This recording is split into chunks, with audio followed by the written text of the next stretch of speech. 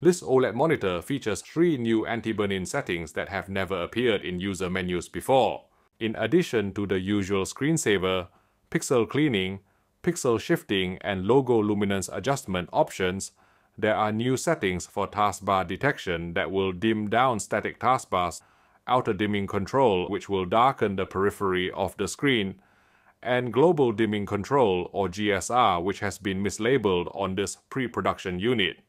You can even find out how many times and how many hours it's been since the last pixel cleaning was run directly from the user menu. These new OLED Care Plus options are available on the Asus PG27A QDP monitor capable of 480Hz refresh rate. Hopefully more OLEDs will be adopting these settings in the future, letting owners choose between picture quality and OLED panel longevity.